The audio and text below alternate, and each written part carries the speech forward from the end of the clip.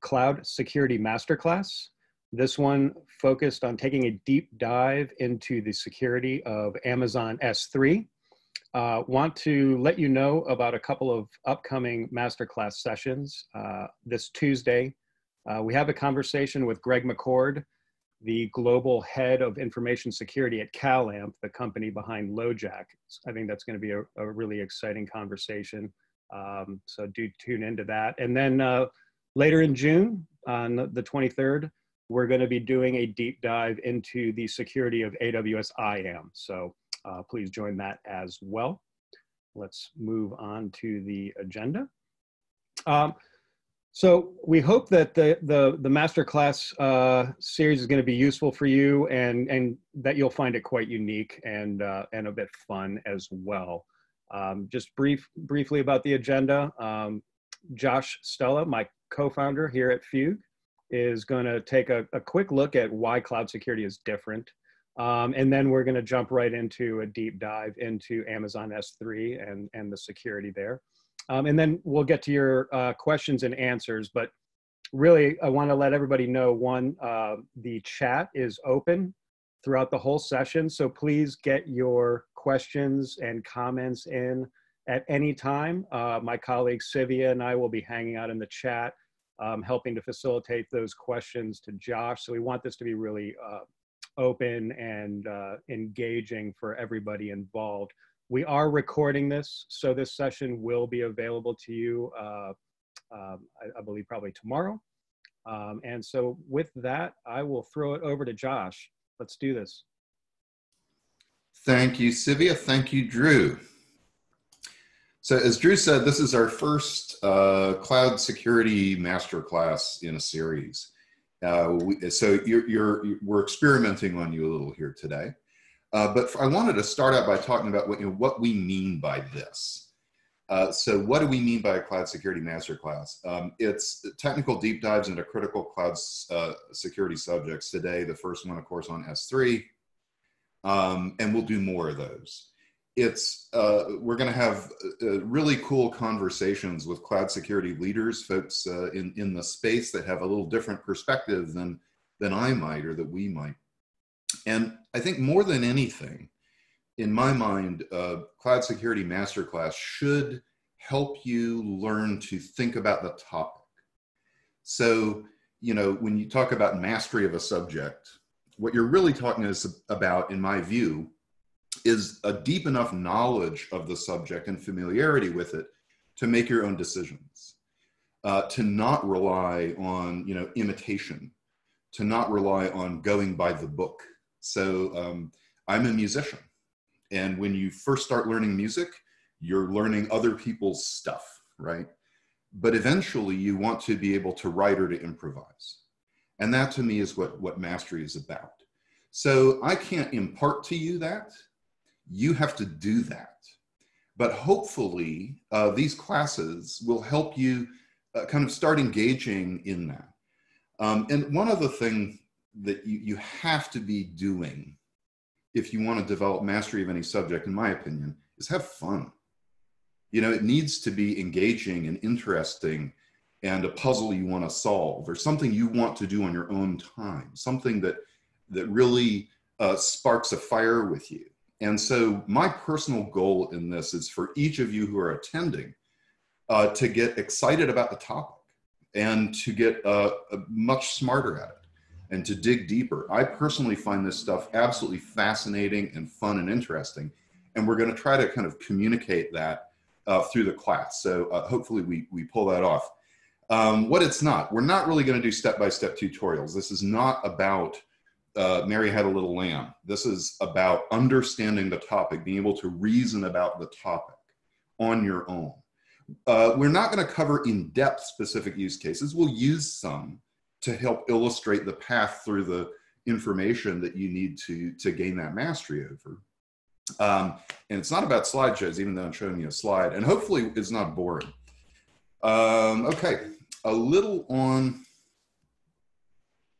a survey we did recently here at Fugue about how much people are concerned with cloud misconfiguration vulnerabilities. And according to our survey respondents, and we do these surveys about once a year of, hundreds of large-scale, users of cloud. And 84% said they were concerned they've been hacked and don't know it. 92% are concerned they're vulnerable. And 76% think misconfiguration risk will increase or stay the same this year. I want to pry into that a little bit. Concerned they've been hacked and don't know it, 84%. That tells you something about the nature of cloud security. Cloud security is very different than data center security. It's really about the configuration of services. And the reason we chose S3 to go first is that's the one that usually comes to people's minds first when thinking about, where the data is going to get stolen from. And they're not wrong. It very often is coming from S3. So we're going to try to help you understand why that is and how to really wrap your head around, getting that secure. 92% concerned they're vulnerable to a cloud breach. That's a good number. I suspect the 8% that said they weren't are getting hacked because that shows a certain kind of overconfidence. We should all be concerned with this. It's really hard to get this right. And misconfiguration risk going up, I think, that's just clearly true as new services are added, as new features are added. One of the things I'll show you in S3, which, launched in 2006, so it's 14 years old. And over that time, all kinds of layers and features have been added that actually create a very complex landscape for misconfiguration. So Dave Linthicum at InfoWorld said, I'm seeing a lot of cloud configuration errors in the real world, and it's scaring the hell out of me. He's right. So a little bit about how the bad guys do this. So the pre-cloud exploit strategy was really to first identify a target. And kind of a classic example of this was North Korea going after Sony, right? Sony Pictures made a movie that the North Korean government didn't like. And so North Korea targeted Sony and set out to steal their data for a particular purpose.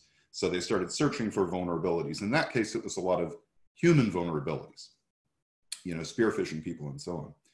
And that does happen, right? That makes the news. That does still happen.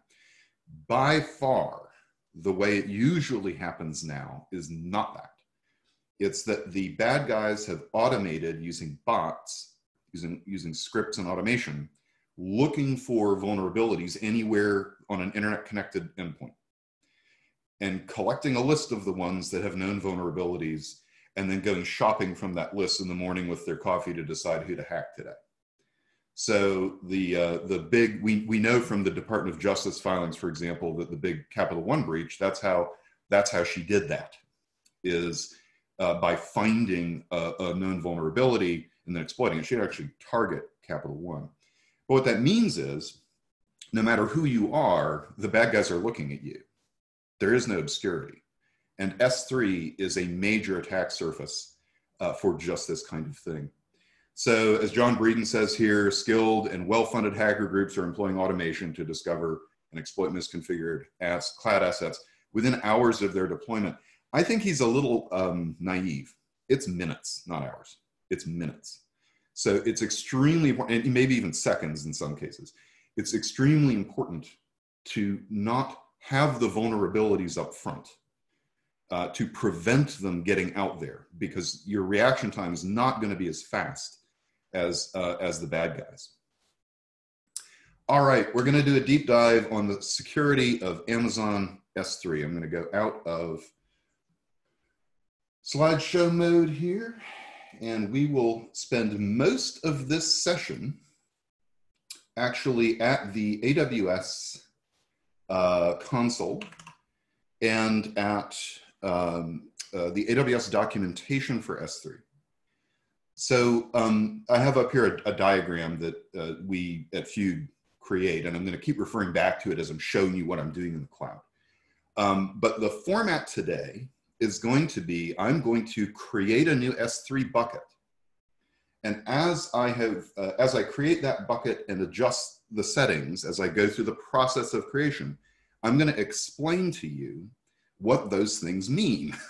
Now that sounds like it should be obvious, but there's tons of devils living in details. Richard Feynman once famously said that anyone who tells you they fully understand quantum mechanics doesn't understand quantum mechanics. The same is kind of true about S3 security. And the reason is it has so many layers that interact on its security. And it has so many interrelationships with other services and so many use cases and features. So you really have to develop a kind of full reasoning ability about all those layers, how they interact, which are appropriate to use, et cetera. So I'm going to walk through that. That's going to be the majority of this session. At the end, we're going to do some whiteboarding together. This is an experiment. We're all remote.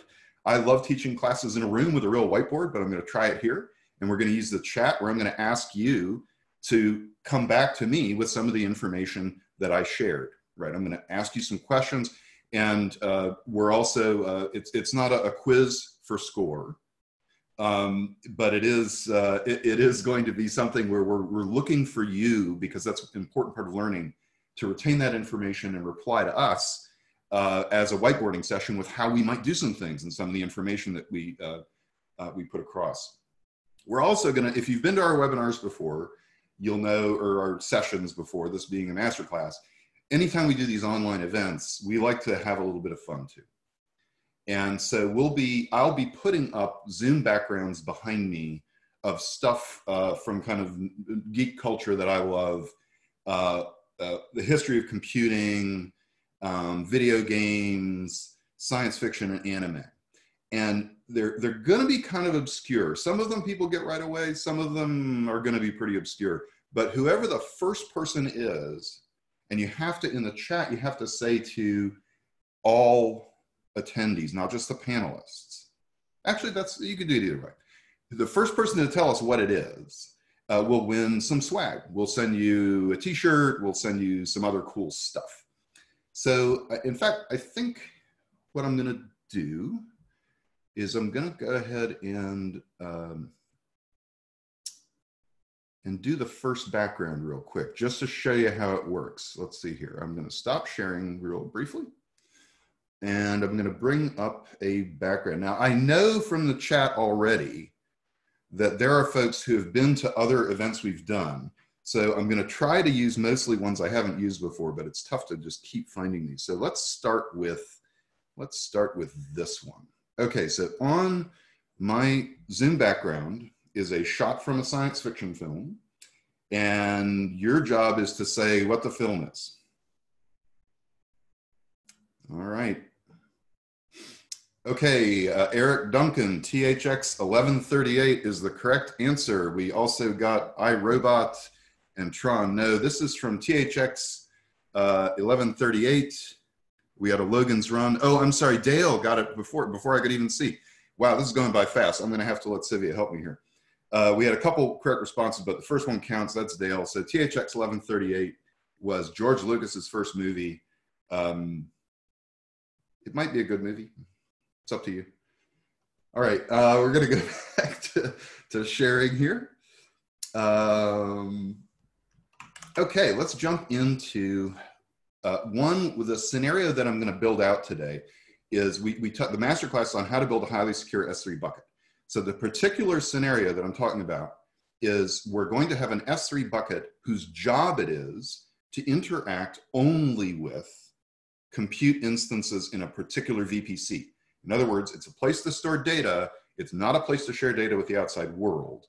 Only the compute instances in a VPC should be able to interact with that S3 bucket. So it's a pretty narrow use case. There's a million use cases in S3. That's the one I'm going to be kind of illustrating. But then at the end, when we're whiteboarding, we're going to explore some others. Oops, Zoom's getting in my way here. Let's see, I can move it down here. All right, let's go to S3, and let's start this by, oops, I lost my video. I didn't mean to do that. Okay, let's start this by just walking through creating a bucket. So, and we told people up front that the level of experience required for this class was none.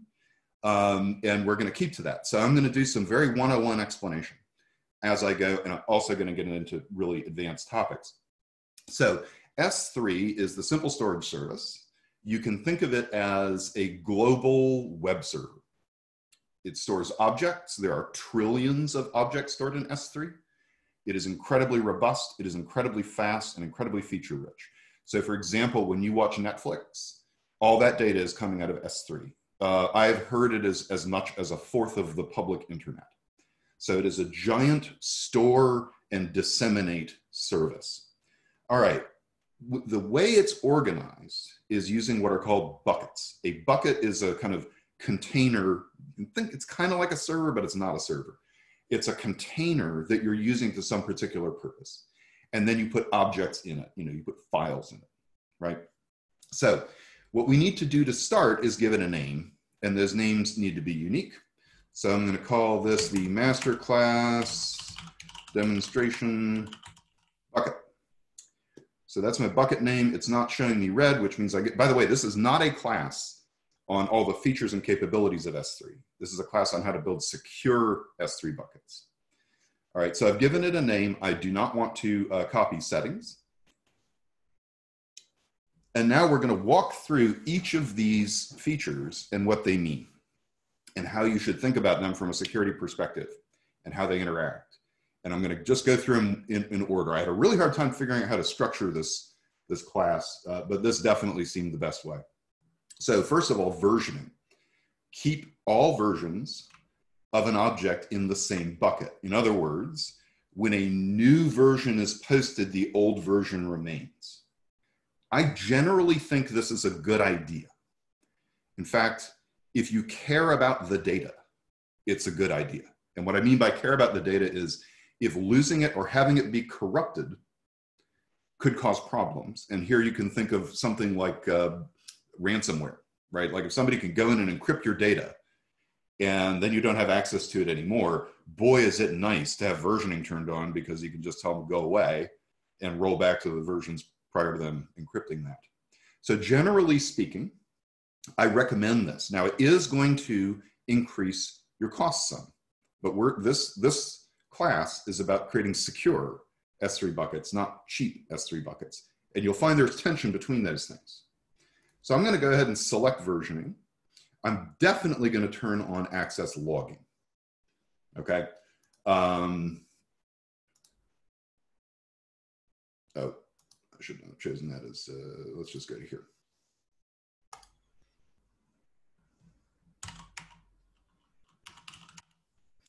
And access logging means we're just going to log the requests to the bucket, much like a web server does. Now, one thing to keep in mind, unlike a local web server, the access logging in S3 is what Amazon refers to and the industry refers to as eventually consistent.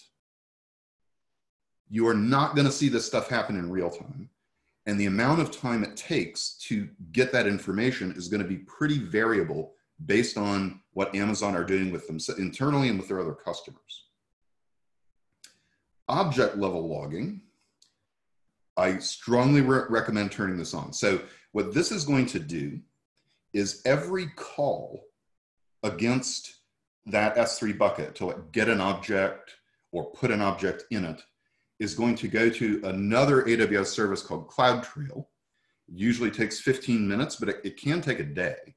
They don't really have a promise there. So again, this is not useful for real-time knowledge of what's going on, in my opinion. 15 minutes is pretty slow, and next day is way too slow. But you do want those records. It's going to cost you some money. Now, I don't have a CloudTrail enabled for this, but you're going to want to, you can create a CloudTrail, and then you can put read and write events to it. So we would turn those on in a real environment. Hey, Josh. Yes. Jeff wants to know what the difference is between S3 logging and CloudTrail object level logging. Yeah, so let's go to the docs. I'm going to be doing a fair amount of this. So you can see right here, server access logging provides records for the requests that are made to a bucket. And they're going to be collected up into files that are dumped in another S3 bucket. You can put them in the same one, but for lots of reasons, I would separate concerns of what buckets are doing. So if you're hosting content in a bucket, I would recommend sending the logs to another bucket, because the permissions on those two buckets you probably want to be different. So this is like having, tarballs. It is having tarballs of web logs. CloudTrail is more like event at a time, hitting a service endpoint so that you can kind of react and respond to that. I believe the information is nearly the same between the two. It's how it's getting delivered. Personally, I would use both. That may sound redundant, but what I've learned in using cloud services is actually, unless your data gets really big, it's going to be cheap. Transference of data is where you tend to get more cost, depending on the service. And knowing you have data is much better than questioning whether you have data. And with eventual consistency, when you sit down at a particular moment to figure out what has happened in an event, you might find a scenario where that, hourly dump of logs to your S3 bucket is ahead on a bunch of events than CloudTrail. So it gets interesting. I'm eyeing time here, and I'm actually running slower than I thought I would. So let's keep going with questions when you have them, and I will answer them as briefly as I can, because I have a lot of material to get through. All right, let's talk about encryption. Encryption is an often confusing topic on S3. So this is showing two kinds of encryption: AES-256 server-side encryption with Amazon S3 managed keys, and use server-side encryption with AWS KMS managed keys. There are two other kinds of encryption that are not going to show here, which are client-based encryption, where you're managing the keys and encryption. Now, I'm going to focus on these two because I think this confuses people and is really important to understand. So the AWS S3 managed key encryption, what that is going to do is when those objects are written to disk, or whatever they write them to these days, written to persistent storage, they're going to be encrypted with 100% AWS managed keys. Now, what that means is if anyone has permission, whether it's through IAM or through a bucket policy or through an ACL or through an access point, we'll go through all these. If they can read that object, it will come across unencrypted to them, okay? All they need is read permission. So really, this doesn't help you that much with a data breach scenario, if at all. This is really, for, in my opinion, little more than checking a box that Amazon can't read the contents of your objects, because it goes in plain text, it comes out plain text, and it's just encrypted on the back end by Amazon. Now, you can do server-side encryption using AWS managed keys, and you can, I don't have any configured, well, you can use just the one they kind of give you. Now, this is better for buckets you want to be secure. It's a lot better, because to get what the transaction now will do is, if I go do a read to that S3 bucket, I also have to include the ability to call KMS to get the key that's available at that time. So you can think of this kind of like multi-factor authentication in a way, where I don't just need to crack in to get read access, I also have to get key access in order to pass it in to get the unencrypted data out. So my strong recommendation is always do this with any non-public data. Do not use the AWS S3 managed keys, except for checking a box for a compliance framework for public data, okay? In advanced settings, this is a cool feature. Object lock. This essentially creates a write once, read many object type. So you cannot mutate objects. In other words, we talked earlier about versioning. Here we're talking about there's no versions. Everything is new. This is critically important if you're doing things like managing public records. What I mean by that are things like that are legally mandated to be actual records that live for a long time, okay? That's where worm, write once, read many really kind of came from back in the probably 70s at this point. But you can think of it too as insurance that nobody can do any kind of funny injection stuff to your data, right? So when you think about some of the kinds of attacks people might make, they might involve modifying things in your data to include things that are harmful. So if you're serving a website, for example, and somebody wants to do some kind of JavaScript-based code injection, and they manage to get write access to your objects and mutate them, the next time that web app calls that object, it'll have the same name, and it'll now deliver the version that has been compromised. So it's not a common thing to worry about, but if you're worried about it, this object lock is a really, really cool feature. And CloudWatch request metrics. So AWS has lots of services for keeping track of what's going on, and they're highly variable in how thorough they are and how fast they are and how expensive they are. So CloudTrail, I mentioned earlier, they say it takes about 15 minutes, but it could take longer. It can take a lot longer. CloudWatch is going to be much, much faster, but it's also going to cost you more. So if you're really concerned about the data in that bucket, this is definitely a place to turn that on, but do be aware you're going to spend some money to do that. I want to get my chat window back up here because I kind of like to keep it on what's going on too.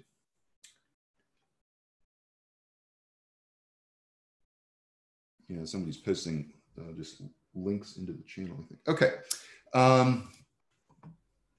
As a security practitioner, always be cautious of links that appear. Sorry, Dale, trust you by default, but verify. All right, let's move on a little bit. That's really what you need to know about encryption first and foremost, and we're halfway through our hour, so I need to speed up, is those KMS managed keys make it much, much harder for bad guys to steal data. Okay, now you are confronted with a wall of text that is going to take us down the rabbit hole of layers of AWS S3 security. And that is a feature that rolled out, I think in 2019, called block public access. This is going to be the way that we end up needing to explore a whole lot of S3, because if you read these blocks of text, it gets quite complex. So we have 4 layers of blocking public access. By the way, you can turn this on at the bucket level, I think at the account level, at the region level. There's a number of levels you can turn it on. And there are 4 different settings. If you check this top box, it's block all public access. But these other blocks that make up block all tell you more about how S3 layered security really works. So we're going to go spelunk into that. So the first one says, block public access to buckets and objects granted through new access control lists. Okay, 5 layers of S3 security. The first one, access control lists. Amazon tells you, don't use these anymore. Okay, even though every time you create a new S3 bucket, you get one, they tell you they have better ways. But ACLs are access control lists, and you'll see that they keep getting referred to in here. You might think, well, why is AWS talking about ACLs if they say don't use them anymore? Well, because the service is 14 years old. And ACLs were put on S3 before IAM existed and before these other features existed. And so a lot of folks, I mentioned trillions of objects in S3, a lot of folks have ACLs on their buckets. So the first one is block public access to buckets and objects granted through new access control lists. In other words, if we've already got old public access control lists, they stay public. Only stop people from making new public ones, okay? The next one is block access to buckets and objects granted through any access control list. In other words, all the old ones we've got that were public, shut down that public capability. You want to be cautious doing that if you have a large collection of S3, because you might break stuff. Okay. Block public access to buckets and objects granted through new public bucket or access point policies. Okay, so first layer is ACLs. Second layer is identity and access management, IAM. Third layer of security on S3 is the bucket policy. The bucket policy is actually a form of access control list. This is confusing stuff, folks, and you really have to drill into it to understand how these work. But bucket policies work differently than the old school ACLs, but they are your last line of defense for your bucket. We're going to cover all this stuff, by the way. Fourth is an access point, which can have a policy. I'm going to hold off on explaining access points for now. I think it's important enough just to understand those first ones on individual S3 buckets versus buckets with access points. And then the fifth one is this thing, the block public access. And let's jump over to the block public access documentation, because you'll start to see one of the themes of S3, of understanding S3 security, is because of all these layers and because of all the history and the complexity, you end up with a lot of like little special cases and little catches to things. So this is just the AWS documentation. Okay, we saw those four, I gotta keep moving my window here for Zoom. We saw those four settings. Those were like the human speak versions. These are the real versions, okay? So block public access, block public ACLs, ignore public ACLs. Okay, we're a half an hour in. I'm going to drill in on this a little bit. So you really need to think about, you cannot read the English of the interface and think you understand these things. You have to go and look at this detailed documentation. So, because it will tell you literally what's going to happen. So if you have the block public ACLs on, settings to true, causes the following behavior. This is where you find out what's really going to happen. Put bucket ACL and put object ACL calls fail if the specified access control list is public. So you could apply ACLs both to buckets and objects in buckets. So a put operation against the bucket or the objects, if it is public, will fail. So it's not going to let you do that put. That's how you assign an ACL to something. And put object calls fail if the request includes a public ACL.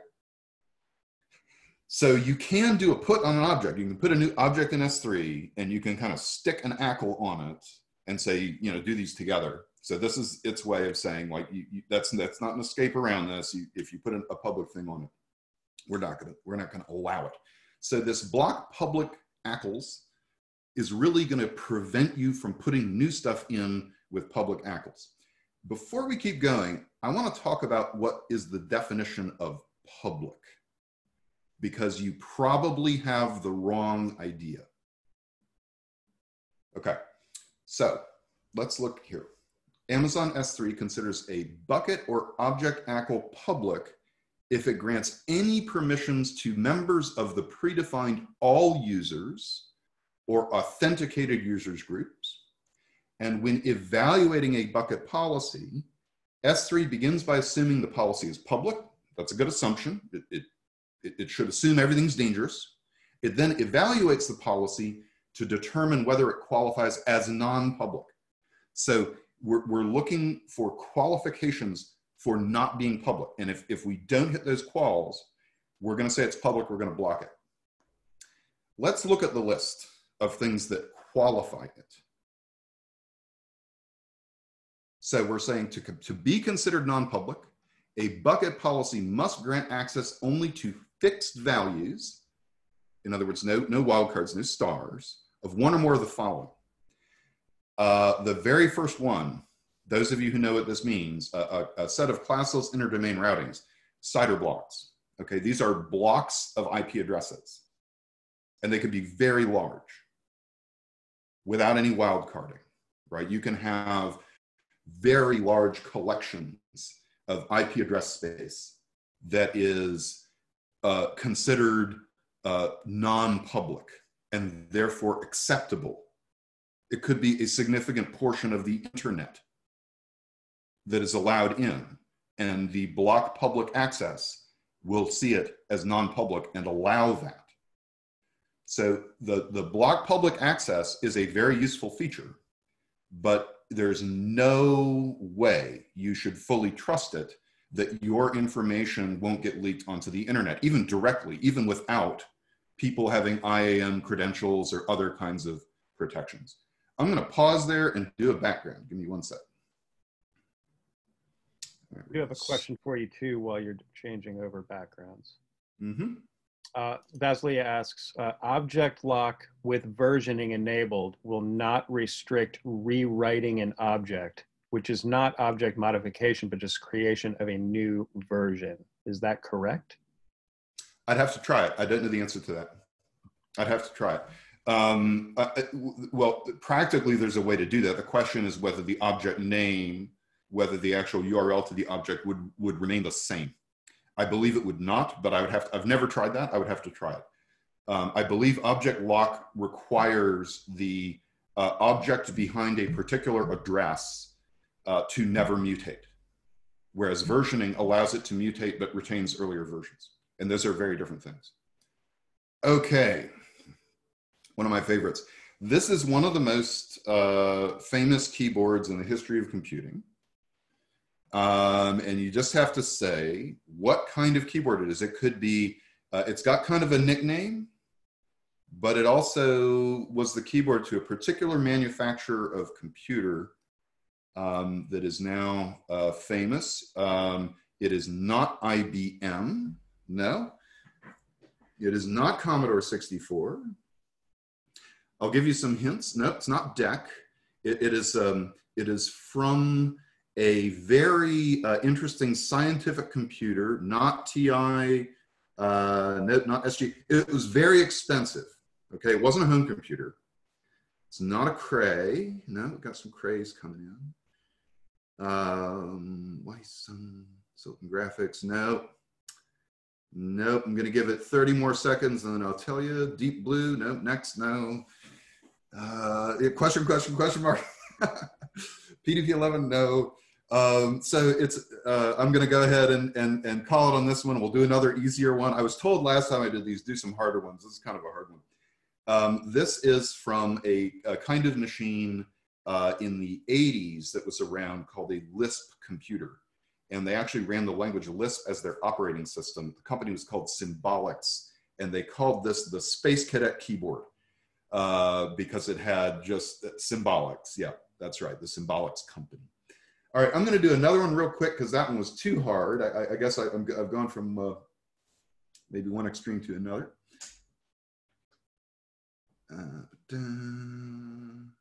We'll go to science fiction again.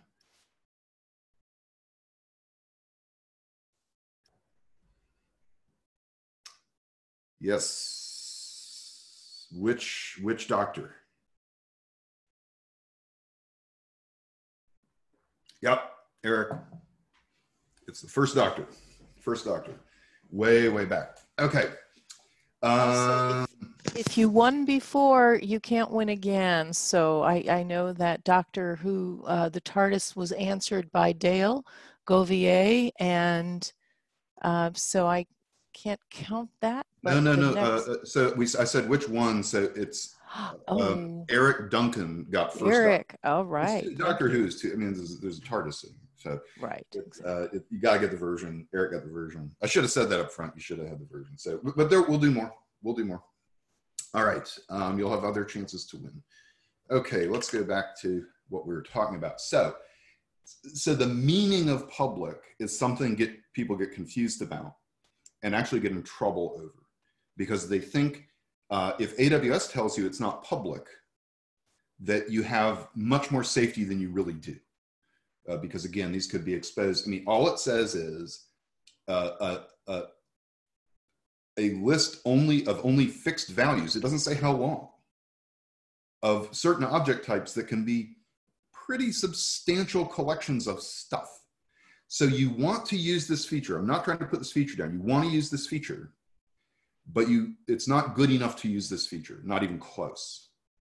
You have to be careful if you have a large collection of S3, turning on the the ones that go back in time and block public access, because you might have stuff that's public. And in fact, you might have legitimate use cases for public access, like hosting a website. That you want public access. The internet should, if Netflix turned off public access, you wouldn't watch movies, right? So there are legit uses for public. But it is a really helpful overlay on top of these, the ACLs and the bucket policies. Okay, so I'm gonna leave it on. And do not grant Amazon S3 log delivery group write access to this bucket. This is a kind of funny little setting. It just means like, should the bucket be able to accept logs? Are you going to use this bucket for collecting logs? Think back to turning on the S3 logging. You would grant that permission here, right? If you wanted logs to get dumped in here. But if you're not using this bucket to collect logs, you would leave it here. Okay. So we've now configured all those things, and we're just going to go ahead and create a bucket. And this will take a second. And we can see down here our MC demonstration bucket. I got to rearrange my screen a little bit. All right. So now we've got a bucket, and we have a number of different kinds of things we can do here. We've done block public access. So we said we wanted a secure bucket, right? We can go into properties here. We can see what we've done. We enabled versioning. We enabled default encryption, the server access logging, and we didn't turn some of this stuff on because we just didn't have a convenient logging bucket to throw it in. The object lock we talked about. There are other things that are not security related, like requester pays and transfer acceleration. But you can see here that S3 is a very complex service with lots and lots of like switches and knobs and dials you can use on it. So there's no way in an hour I can cover literally everything. But what you're going to get after you go through that first pass is you're going to get to this screen on this bucket.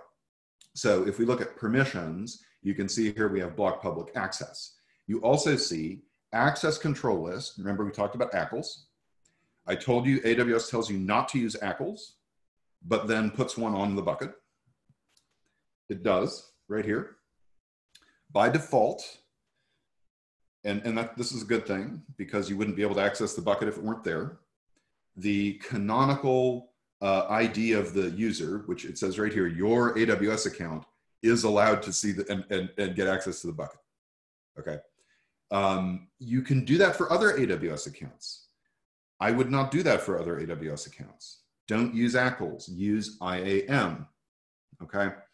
ACLs are really outdated. Now they need to be able to share it with you locally, and they need to leave that setting on. But I would strongly recommend looking at IAM everywhere that you can. That does not include portions of the public internet, but it does include anything you can point to as an Amazon principle or object.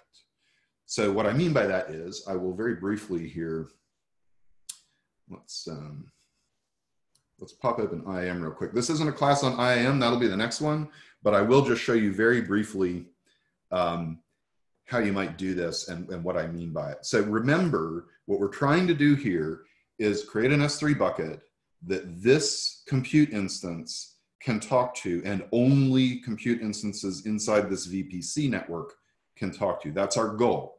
So we don't need any IP CIDR block based access from the outside world. Therefore, we can create a new policy, an IAM policy, that grants us access to that S3 bucket. So let's just go to S3, and I'm just going to do this very briefly. I'm not going to go spelunking into IAM deeply.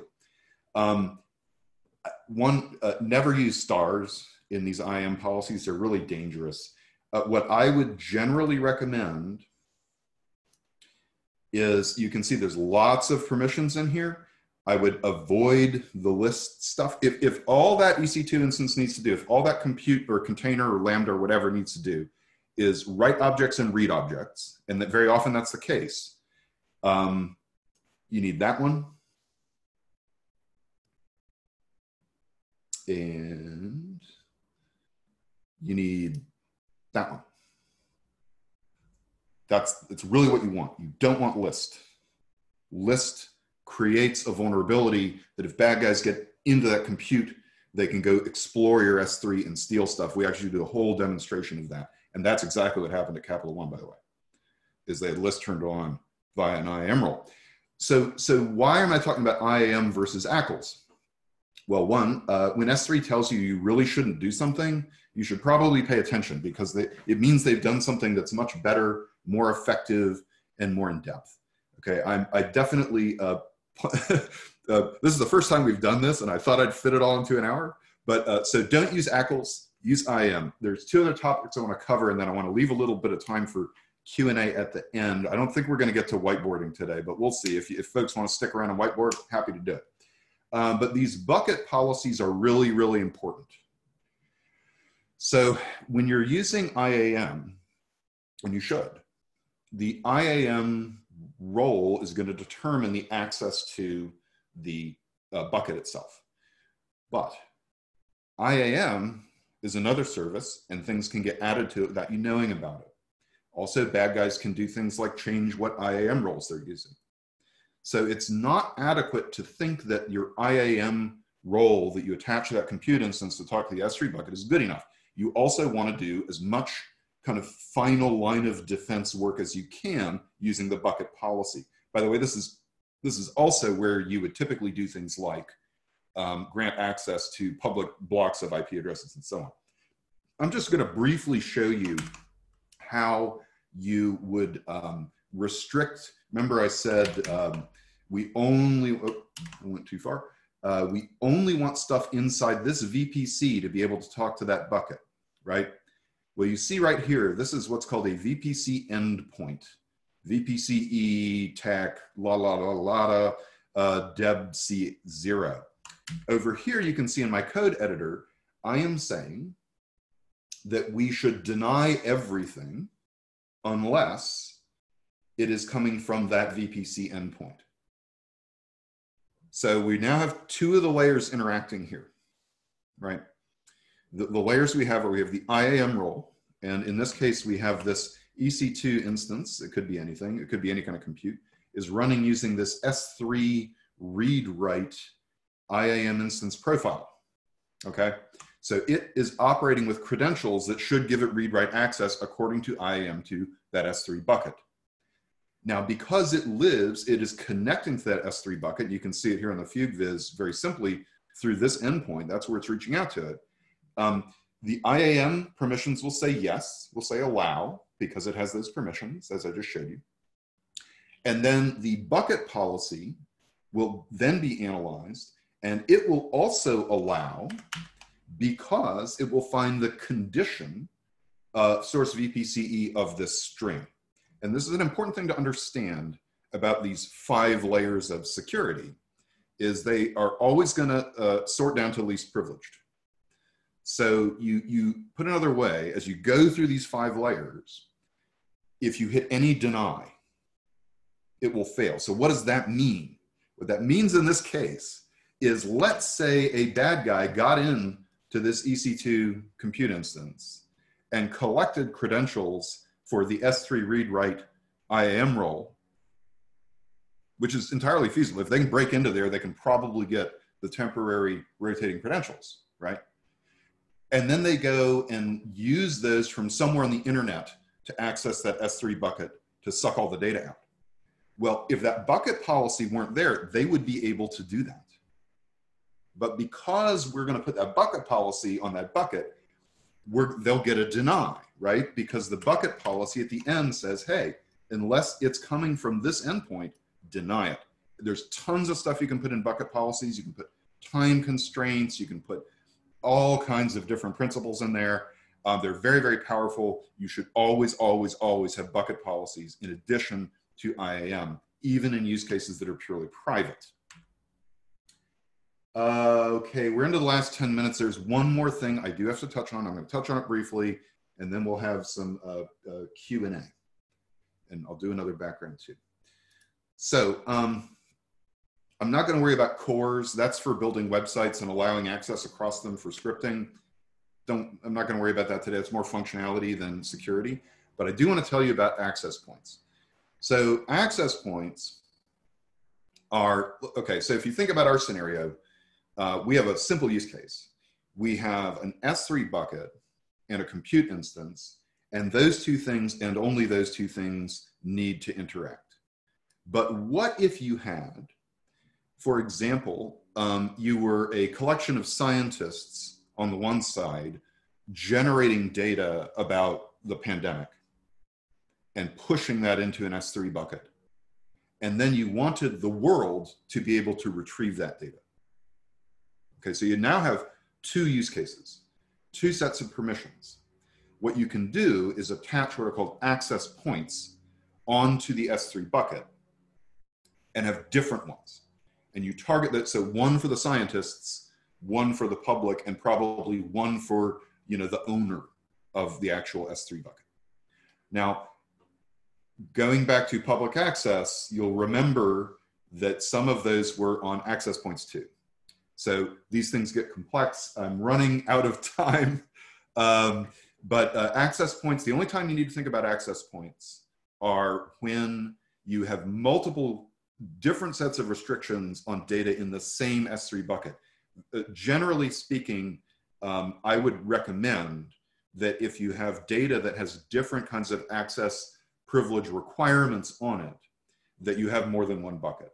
But that is there for that particular use case. All right, I'm going to do one more background. While you're doing that, I had a question from Vahid that's kind of more of a meta question about AWS security in general, but this one's specific about S3.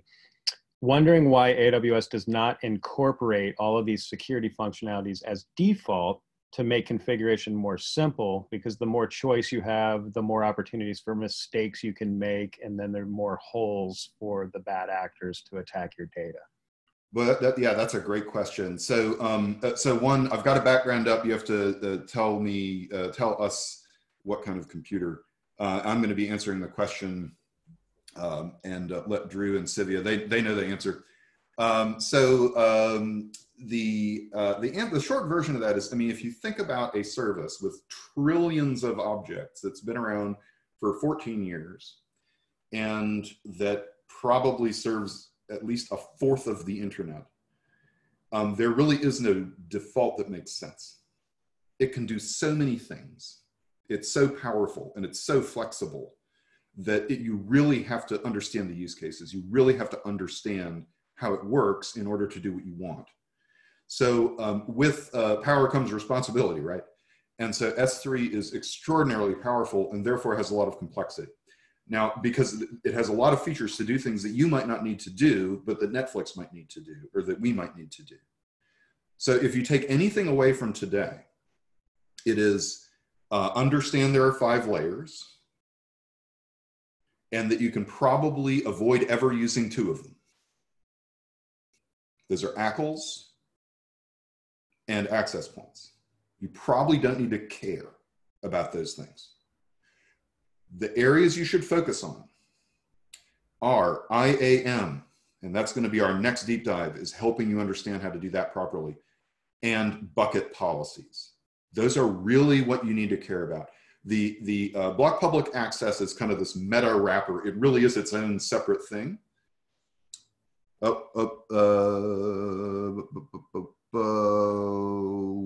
think, is Ken the first one to say Amiga? Because that's an Amiga.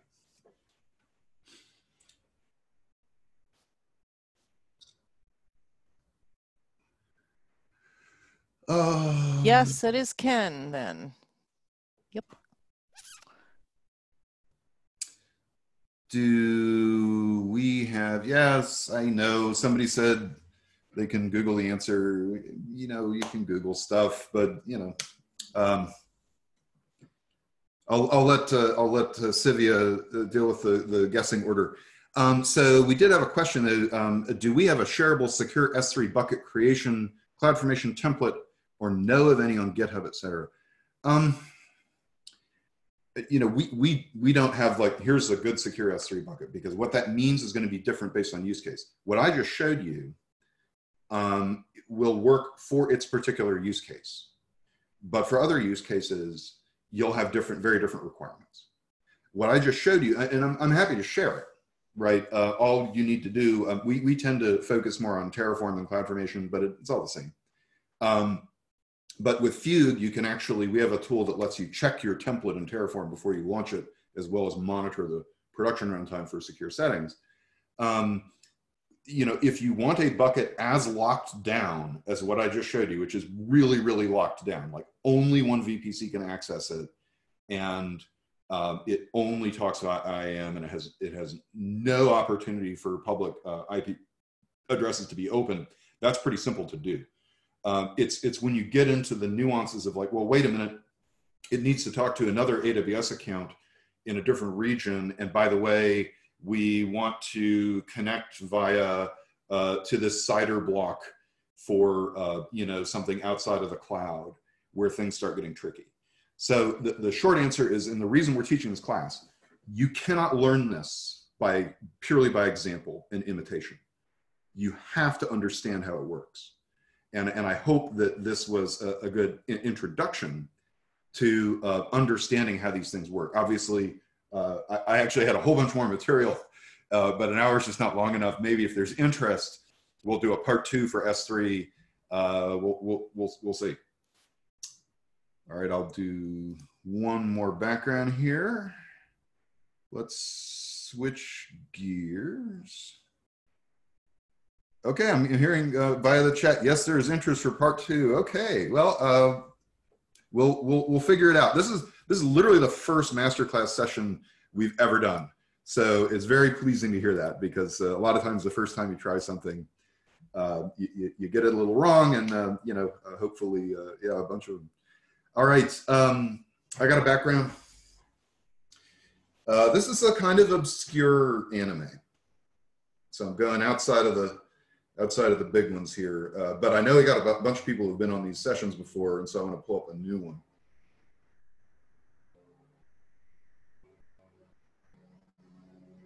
And Josh Christian wants to know if you have any recommendations on scanning tools to detect S3 misconfigurations. Why, Drew and I have spent several years of our lives and our whole team's building what we think is by far the best in class for this. The visualizations I was showing you come from it. I mean, this is not a you know, sales pitchy demo, but that's what we do at Fugue all day long. And you can get it for free forever at small scale. It's open source then. We do have, somebody said, is Fugue open source? We do have open source projects out there, three big ones. One is called Regula for scanning Terraform templates and so on. One is called Frego. So Fugue uses Open Policy Agent, and not thinking of the third one now. So we have open source, but Fugue itself is a SaaS. So you just go to fugue.co and you can sign up, and the developer version is free forever, and you get all the visualization I was showing you. We will show you where you have weaknesses. We'll paint them red and tell you how to fix them. And yeah, we hope you like it. Okay, I think we got a winner there. I believe Nick was the first to get it right. So let me scroll back up. Yeah, it was Nick.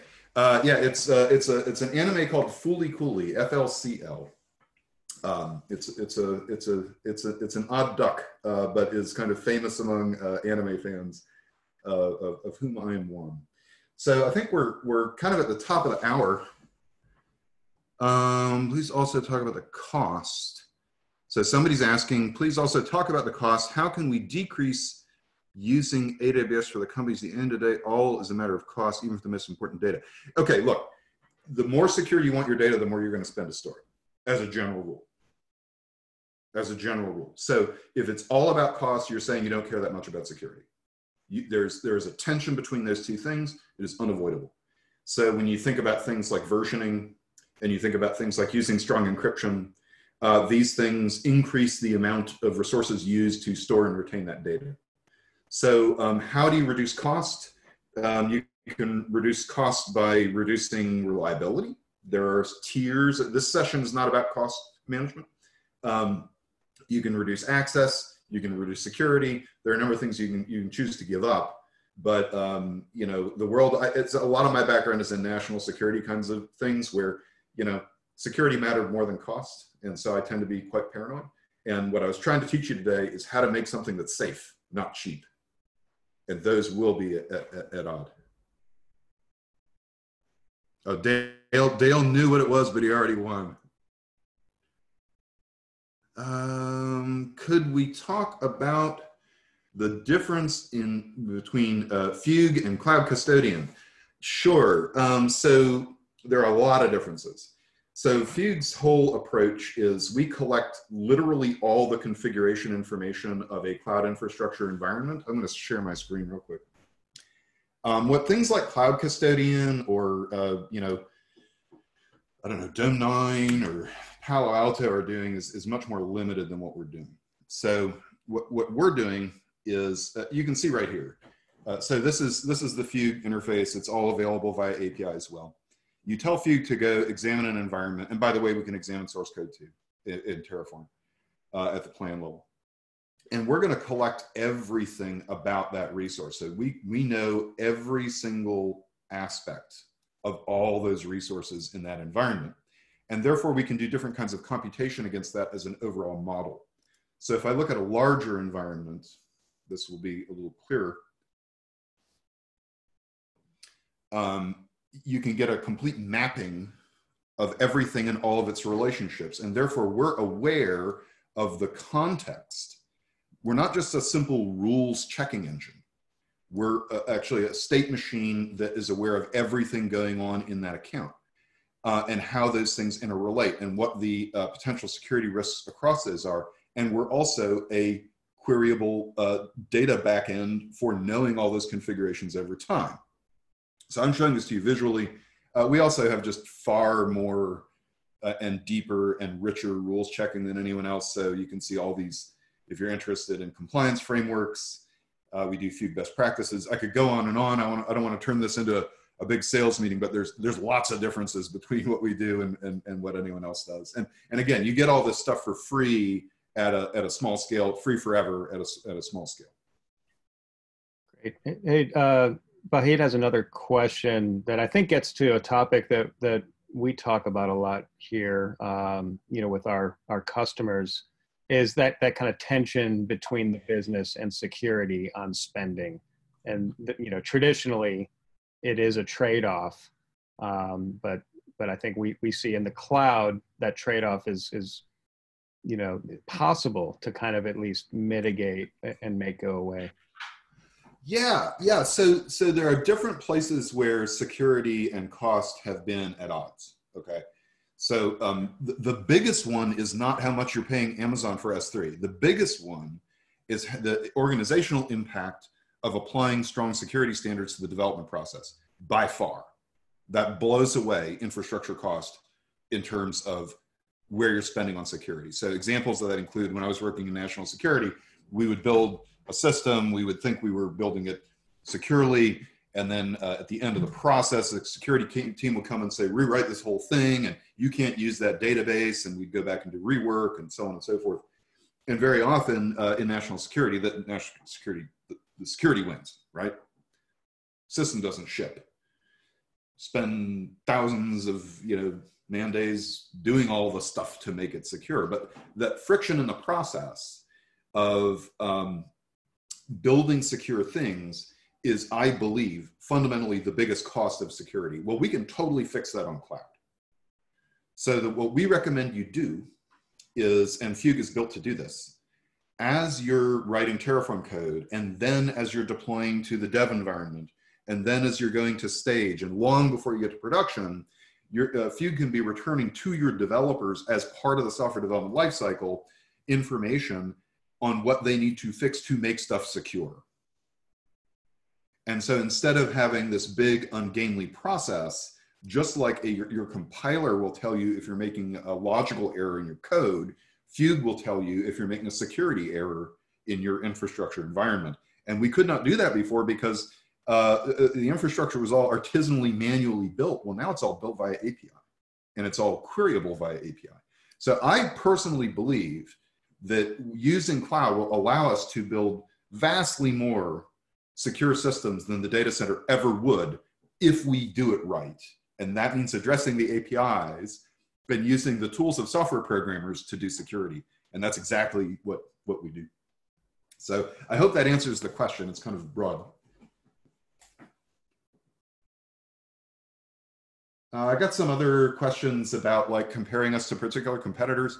I mean, broadly, nobody else takes the approach we do with baselines. We actually can do self-healing infrastructure too, where if you tell us to, we know that whole configuration, we capture that whole baseline. None of the other guys do that.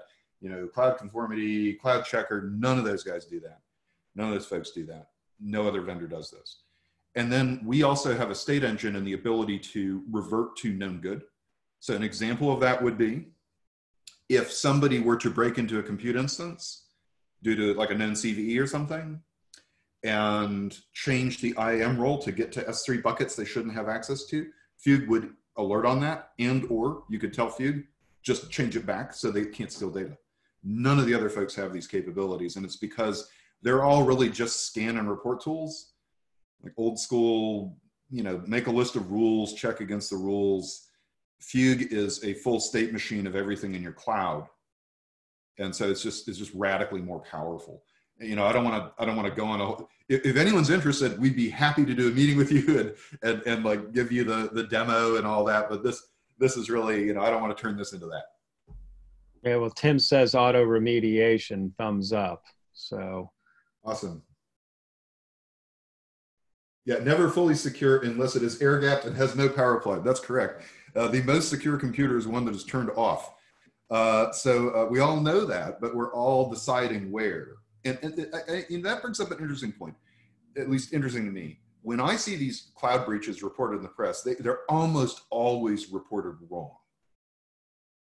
And the reason I bring this up is the press almost always says somebody left an S3 bucket public. I don't buy it. I don't believe that's true most of the time. In the examples I've seen, it has not been true, in fact.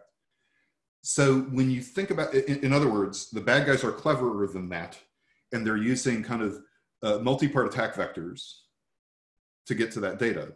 They're exploiting IAM, or they're exploiting other pieces of your infrastructure to get to that data in S3. It's not like just somebody said, oh, I'll have a public ACL on and I'll put all my HR data in it. I mean, that's probably happened, but I think that's rare. And so the notion that you can't be secure from a practical perspective is, I think, wrong. From a pragmatic perspective, you can be secure relative to the value of your data. We can do it with APIs and cloud better than we could ever do it before. However, you have to understand how it works. And you have to understand where the bad guys you're using cracks in the complexity of the infrastructure to get access to it. And I mean, that's why we exist as a company, is we tell you that stuff. So, but the other point there is turning on block public access. If you sleep well at night because you click that box, you should not be. That is not the main attack vector to stealing data out of S3. It's good they put it in there. It's a good feature, but it just doesn't solve most of the breaches.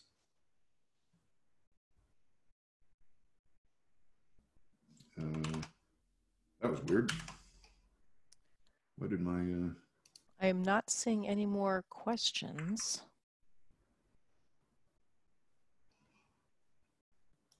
I'm stop sharing my screen because my Mac decided to pop up my email client. No, we see your background. And oh, okay, I see you. Yeah. Awesome. Okay, well, maybe we should move to wrap. If anybody has any additional questions or thinks of any, you can reach out to us. I'm Drew at fugue.co, and Josh is Josh at fugue.co. We'd love to connect with you. Again, it looks like, based on the reaction we got, that we might be doing a part 2 of an S3 Security Deep Dive Masterclass. Would love to see you next week. Join our conversation with Greg McCord from CalAmp, and later in June as we go deep on the security of AWS IAM. It will be awesome. And thanks so much to everybody for joining us. This was fun. You were a part of our kickoff masterclass, so really appreciate your time. Yeah, Thank you. thank you so much. Take care.